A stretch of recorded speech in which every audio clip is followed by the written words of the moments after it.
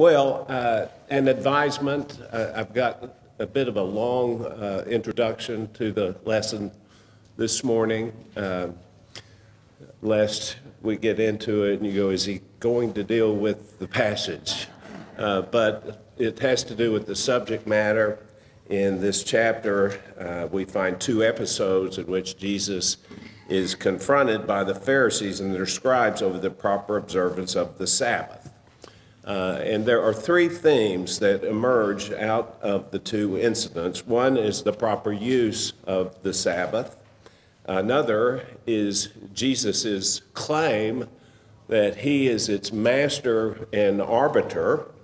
And the third is that the Sabbath must not deter a person from the good that God commands of us. The Sabbath day was important to the Jews. It was important because it was a divine institution.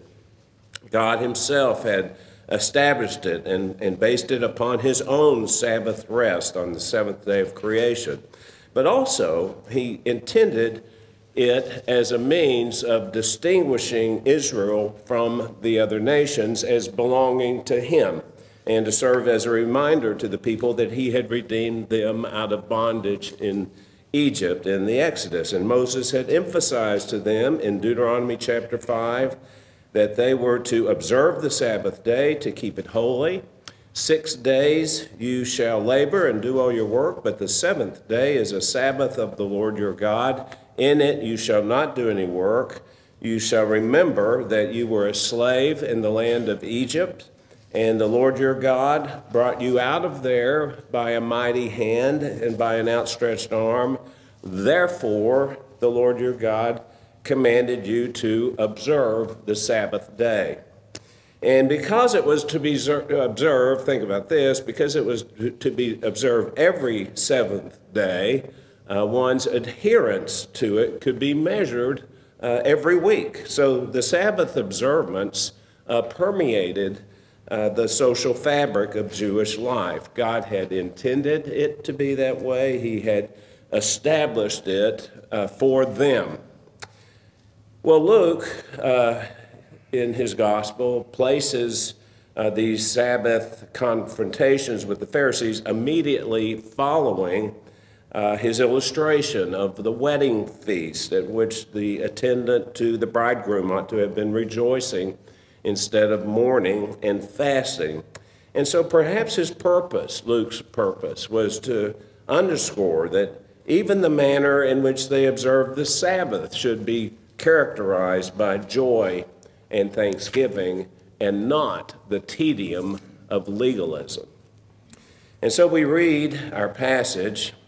Now it happened that he was passing through, this is Luke 6, verse 1.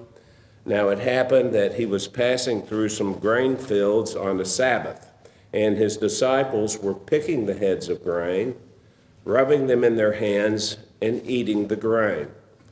But some of the Pharisees said, "Why do you do what is not lawful on the Sabbath?" And Jesus answering them said, "Have you not even read what David did when he was hungry, he and those who were with him, how he entered the house of God and took and ate the consecrated bread, which is not lawful for any to eat except the priest alone, and he gave it to his companions? And he was saying to them, the Son of Man is Lord of the Sabbath." On another Sabbath, he entered the synagogue and was teaching, and there was a man there whose right hand was withered. The scribes and the Pharisees were watching him closely to see if he healed on the Sabbath so that they might find reason to accuse him. But he knew what they were thinking, and he said to the man with the withered hand, "Get up and come forward." And he got up and came forward. And Jesus said to them, "I ask you, is it lawful to do good or to do harm on the Sabbath, to save a life or to destroy it?" After looking around at them all, he said to him, "Stretch out your hand." And he did so, and his hand was restored.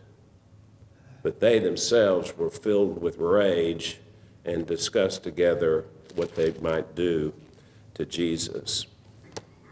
Well, the idea of a period of Sabbath rest runs throughout the Old Testament, not only the requirement of rest on the seventh day of the week, but also other periods of time designated as Sabbaths to God.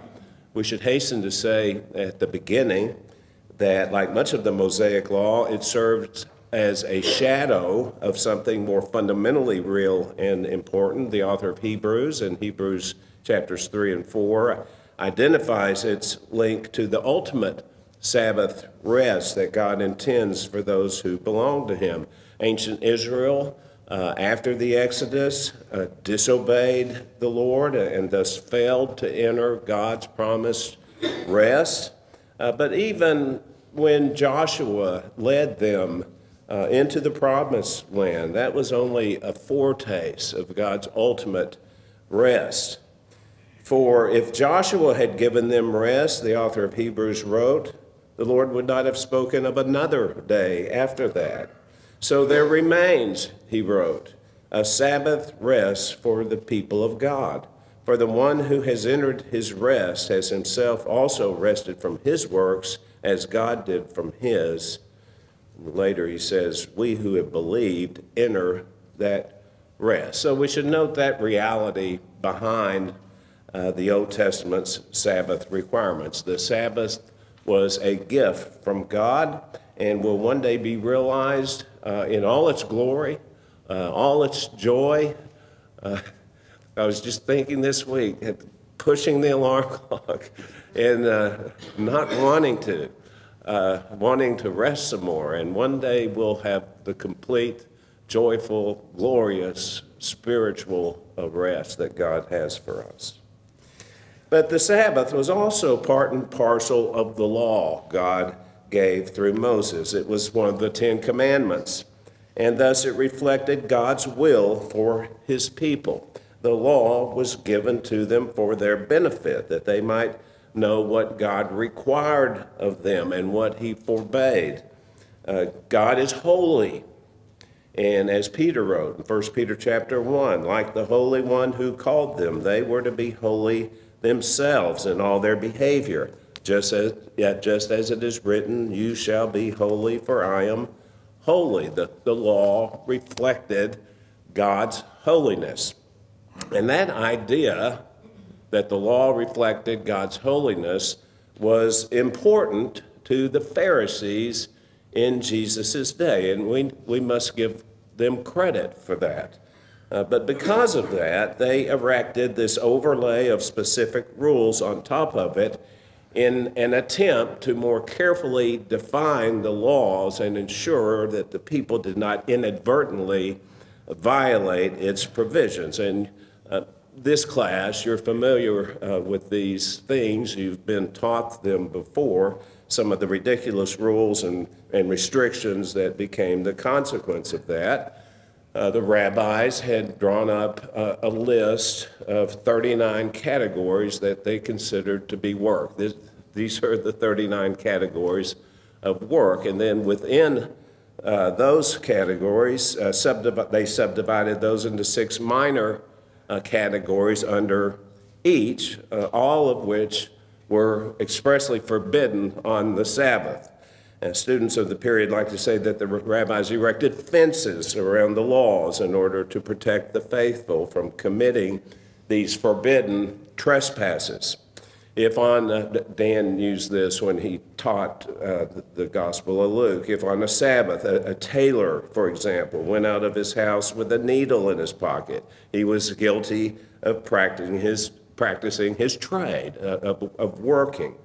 One could not eat an egg that had been laid on the Sabbath, and so on. There's a multitude of these. But we see these twisted interpretations of the law in the passage before us this morning. But Jesus refused to allow them to bury the real intent of the law under this mountain of man-made foolish traditions. Jesus did not reject the law. It was he who said, after all, I did not come to abolish the law, but to fulfill it. Until heaven and earth pass away, not the slightest jot or tittle, not the not the slightest letter or stroke shall pass from the law until all of it is accomplished.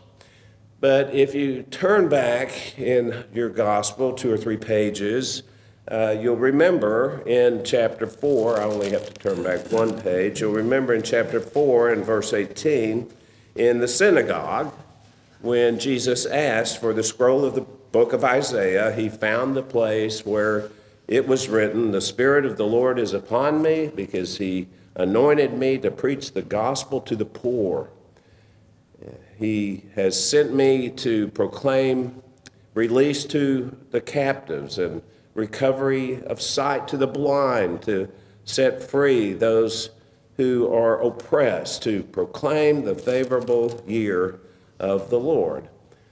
And after that, as we continued our study, he put into practice what he had claimed. He immediately cast out a demon out of a possessed man, and then he healed Simon's mother-in-law, and a steady line of suffering souls who came to their door.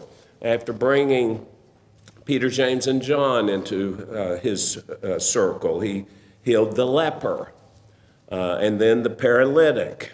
He told him his sins were forgiven, which is to say he saved him. He saved him from his sins. And then he gleefully found Levi. We looked at this 2 weeks ago. The hated tax collector sitting in his tax booth, and he turned him into his own disciple.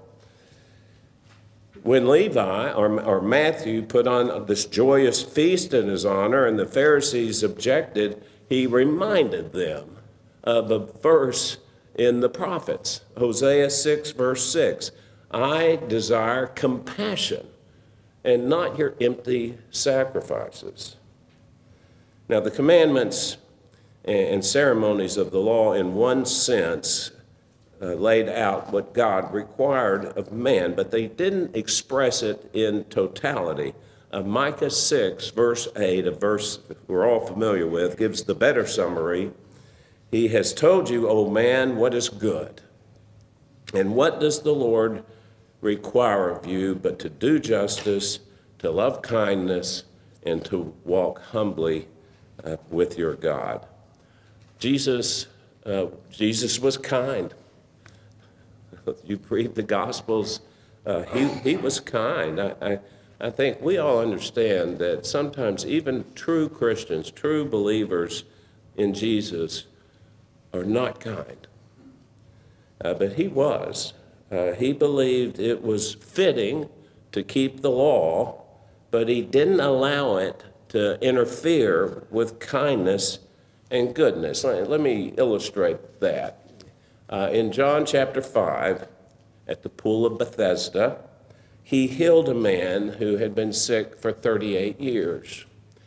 And it was the Sabbath. It was the Sabbath day. And the Jewish leaders, rather than marveling or rejoicing, put out a search party to hunt him down and punish him. And so later in chapter 7 of John, there was this confrontation, the inevitable confrontation between the two. And the Lord didn't back down, insisting that it was they who did not observe the law correctly because they lacked mercy and were seeking to kill him as he went about dispensing mercy.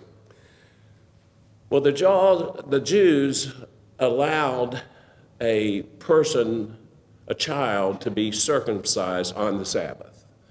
They allowed that. They gave circumcision kind of its own stature, independent of the law. So Jesus accused them in verse 23 of John 7, "If a man receives circumcision on the Sabbath, so that the law of Moses will not be broken, are you angry with me because I made an entire man well on the Sabbath?" The legalist party of the Jews had missed the whole point of the holy Sabbath. If they had understood it correctly, they would have seen that deeds of mercy like Jesus's were not merely permitted, they were obligatory. Well, as I said, there's my long introduction, but I think it provides the background for the two incidents before us. I've labeled this first one, A Good Walk Spoiled. For the golfers here, you get that. It was Mark Twain's witty summary of a round of golf, a good walk spoiled. And the less golf I've played over the years, the more I sympathize with that. That was a good walk spoiled. But here, Luke portrays a very busy Lord Jesus making his way to yet another destination. They were going from place to place to place, and his disciples struggling to keep up with him. It was the Sabbath, and they were wading through some grain fields. They lived in a rural society. We can't do that today. You got barbed wire fences everywhere. But they were making their way through these grain fields, and the disciples became hungry. So as they walked, they took advantage of an established custom at the time. They were picking the heads of grain, rubbing them in their hands, and eating the grain. The law made provision for this.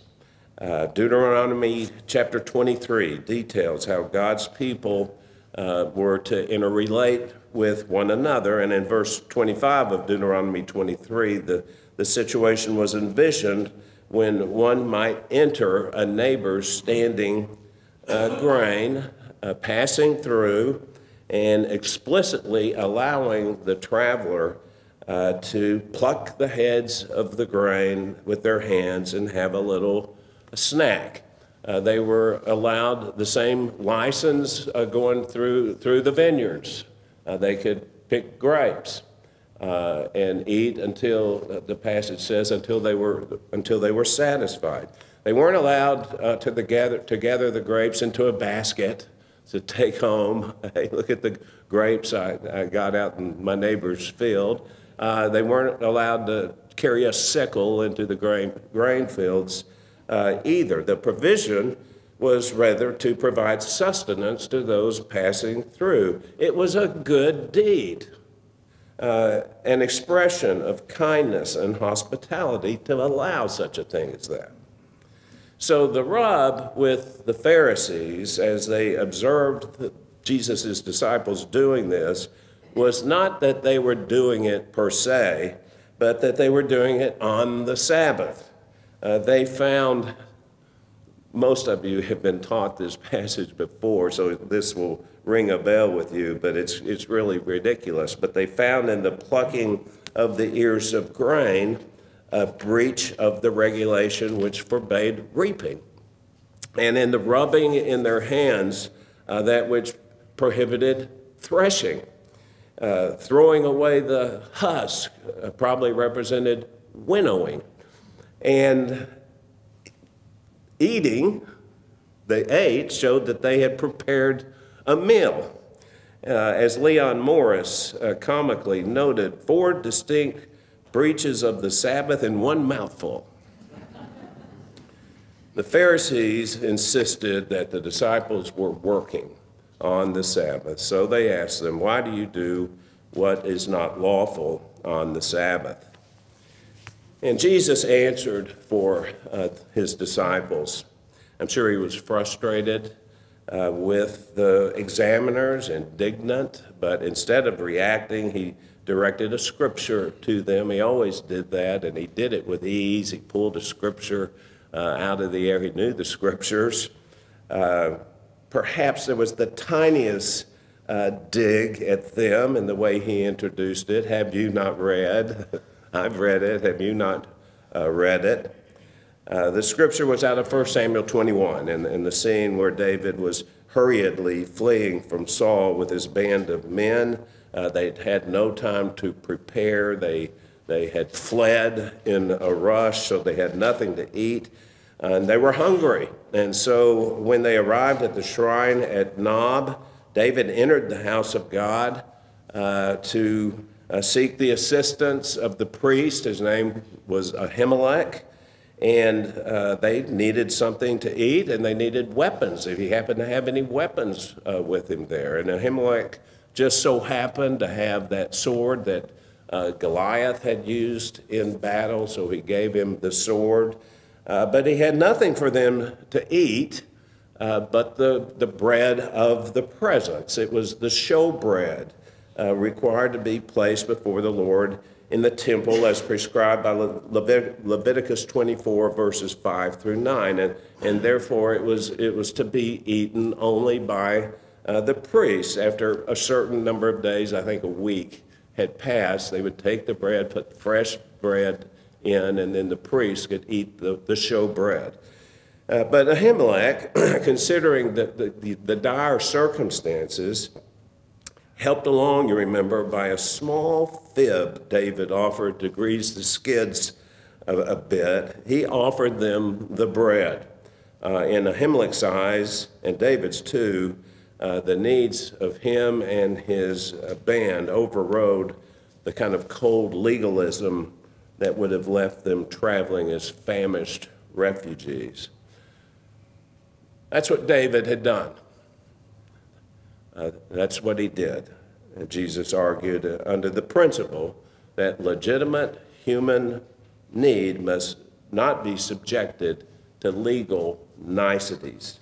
He was implying that David had the right to behave as he had, and that he himself had the same authority, but to an infinitely higher degree, as the greater son of David, reinforced even more when he pointedly added, and this is in Mark's version of the account, the Sabbath was made for man and not man for the Sabbath. The Sabbath was made for man. In cases of man's need, ceremonial rites like the use of the bread of the presence, being only the means to a deeper end, must give way to a higher moral law. In other words, Jesus was saying, if you had understood the scriptures, and above all that the Lord requires of you not only to do justice, but also to love kindness, you would not have condemned my hungry disciples for plucking a few heads of grain on the Sabbath. And then in verse 5, the Lord added another justification for what they were doing, this one different in magnitude from the previous. He was saying to them, the Son of Man is Lord of the Sabbath. Now, this is taking his argument a giant leap beyond. This is the second time in Luke's gospel as we have encountered Jesus refer to himself as the Son of Man, and significantly, the first was a page back in verse 24 of chapter 5, where he referred to himself as having the authority to forgive sins. The Son of Man has authority to forgive sins, and the scribes and the Pharisees there reacted according to what they had considered the outrageousness of that claim. Who can forgive sins, they said, but God alone. But the title was his favorite self-designation, mysteriously in the eyes of his enemies, tying him to the vision of Daniel in Daniel chapter 7. There, remember, Daniel beheld one like a son of man coming up to the Ancient of Days, and to this man, to this Son of Man, was given dominion, glory, and a kingdom, that all the peoples, nations, and men of every language might serve him. His dominion would be an everlasting dominion, his kingdom one which will not be destroyed. But his enemies could not use that designation to definitively convict him of blasphemy, because it could also have been interpreted simply as an elevated self-representation of man in general. But now, for Jesus to say that he was Lord of the Sabbath, that was a staggering claim to make, because the Sabbath was undeniably a divine institution. Combined with his reference to David, understood by all to be the ultimate progenitor of Messiah, his greater son, whom God had promised to send to be their Savior, this was a double claim. Jesus was making a double claim. He was not just claiming for himself the designation of Messiah, but he was also claiming an authority tantamount to that of God himself with respect to the true meaning of the law. And so we've read the passage. We're building toward outrage here, and this is one reason why Jesus was precariously close in their eyes to claiming for himself deity. And now beginning with verse 6 and his account of the healing of the man with the withered hand, Luke amplifies Jesus' claim, taking it beyond the possibility of just cheap talk to a demonstration of its reality. As with the paralytic, compare it. As with the paralytic in chapter 5, where Jesus' claim to the authority to forgive sins is then proven by his power to heal. That's what happened there. So here, the lordship of the Son of Man over the Sabbath is given visible reality by this miraculous healing. It was another Sabbath, Luke writes, and again, Jesus was in the synagogue teaching, as was his custom. And there was a man there whose right hand was withered. Luke would have noticed that little addition. It was his right hand that made it doubly worse. It's likely the man suffered from some sort of muscular atrophy. And the years of immobility had rendered his arm, his hand, a grotesque deformity. Had the man been planted there in the synagogue by Jesus' enemies? We can't know for sure, but verse 7 advises that they were there watching him closely to see if he healed on the Sabbath, so they might find reason to accuse him. But Jesus knew what they were thinking. Perhaps out of his omniscience, maybe, but possibly only because of innate perception.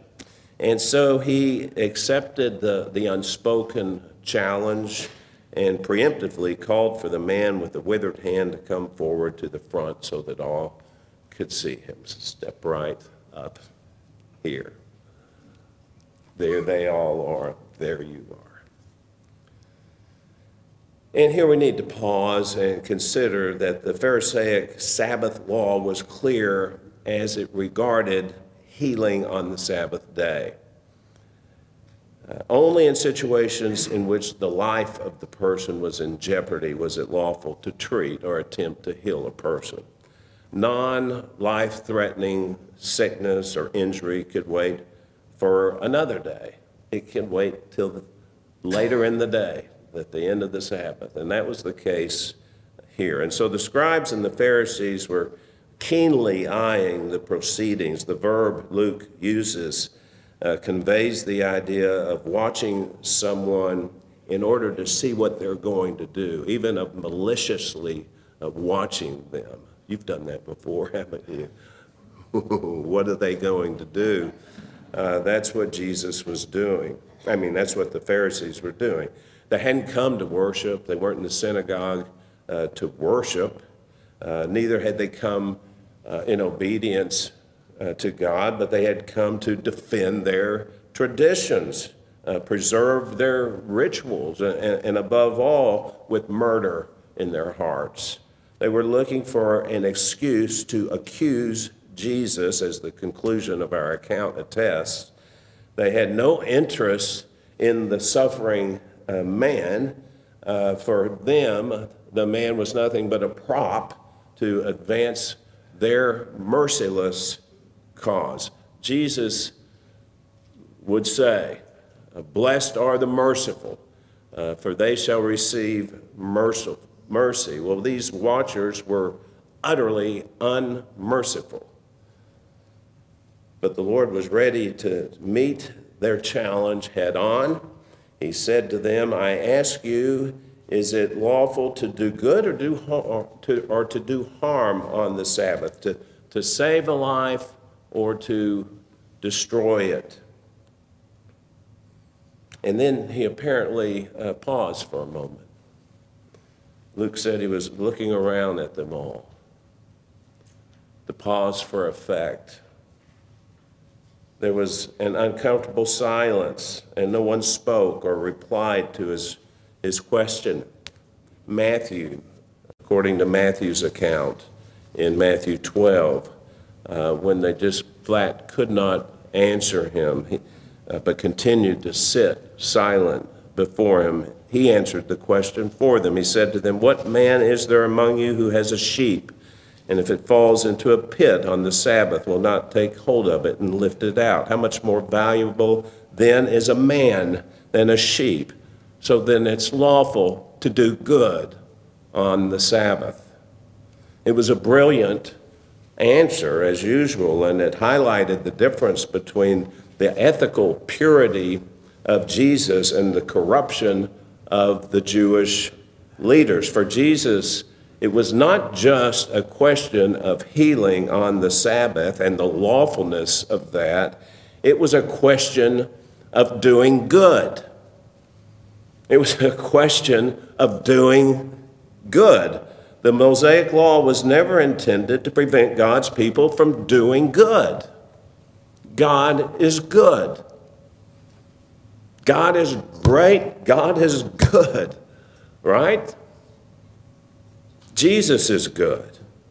And it goes without saying that those who belong to God, we should have the same nature as him. And so at that, whatever silence remained, Jesus broke it. The Lord, he said to the man, "Stretch out your hand." And he did so, and his hand was restored. The compassion and mercy of Jesus had won out again. The Lord of the Sabbath would not be deterred from doing good, and the man with the withered hand stretched out his hand, the one thing he had been entirely unable to do. Now, we often look to this passage as an illustration of the sovereign grace of our Lord in overcoming our own spiritual inability. Jesus' healing of the man is a wonderful picture of the salvation that comes to every person saved by God's grace. What he asked the man to do, to stretch out his hand, was the precise thing he had been completely unable to do. But that doesn't prevent Jesus from giving him the command, "Stretch out your hand." He had, I don't think there's any doubt, tried to do that before. Perhaps in the night dreamed that he could, awoke in the morning, still withered. Such frustration came over him. Perhaps he'd given up on any hope that he could ever stretch out his hand. It's possible even that various healers, so-called, had come along over the years claiming to be able to heal him, and they too had commanded him to stretch out his hand, but to no avail. It was because the man was unable to do what was commanded of him. The difference this time was that with the command came also the ability. God gave him the ability. In the same way, the Bible teaches the inability of man to come to God in faith. It teaches the inability of a person unaided to trust in Christ and believe in him and receive the spiritual healing which will make him whole. The Apostle Paul wrote in Romans 8, verse 8, that those in the flesh cannot please God. The mind set on the flesh, Paul says, is hostile toward God, for it does not subject itself to the law of God. It's not even able to do so. And again in 1 Corinthians 2:14, that the natural man does not accept the things of the Spirit of God, for they are foolishness to him, and he cannot understand them because they're spiritually appraised. These themes are repeated elsewhere. We've heard them over and over again, and they're wonderful because of the happy result at the end. A person without the Spirit of God, bound in the state of natural human flesh, unaided by the power of the Spirit of God, is totally unable to do one thing that will bring him or her to God and find spiritual healing and forgiveness. Like the man with the withered hand, one must experience the irresistible, enabling call of the Savior in order to reach out and come to him. And it's happened to each one of us as he called us to him. We were unable, but he called us. Well, this poor man experienced that call. That was the call that he heard. But sadly, Christ's enemies remained fast-bound in their sin and their hostility. Luke concludes the account in verse 11. They were filled with rage and discussed together what they might do to Jesus. Matthew says they went out and conspired against him as to how they might destroy him. Well, the Pharisees were self-proclaimed lovers and keepers of the law, but their actions betrayed their hearts. If they had truly known God, truly had a relationship with him, they would have understood the important insight that Jesus made once when asked by a probing lawyer, sent specifically by Jesus' enemies, which is the greatest commandment in the law? Which is the greatest? And you know how Jesus replied. He said, "You shall love the Lord your God with all your heart, with all your soul, and with all your mind." This is the great and foremost commandment. The second is like it. You shall love your neighbor as yourself. Well, the scribes and the Pharisees of the Gospels that we have read about so often failed to meet the challenge of either, but the most visible failure, the one that manifested itself most clearly, was that they had no love or kindness for others. Jesus made it visible by the contrasting attitude that he put on display. And so the obvious question for us is, are we like Jesus? Are we like him? Or do we too often, every now and then, slip into that kind of empty religiosity and forsake the mercy to others that is the hallmark of spirit-filled disciples of Christ?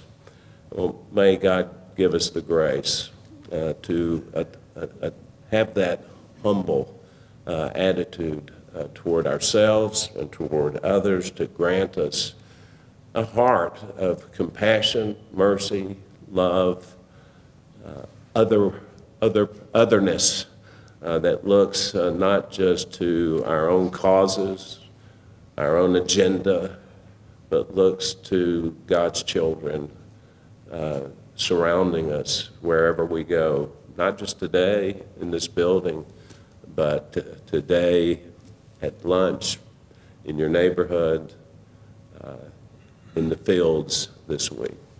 Lord, we do pray for that because you have called us with irresistible grace. You have given us new hearts, but we know we're still filled with indwelling sin.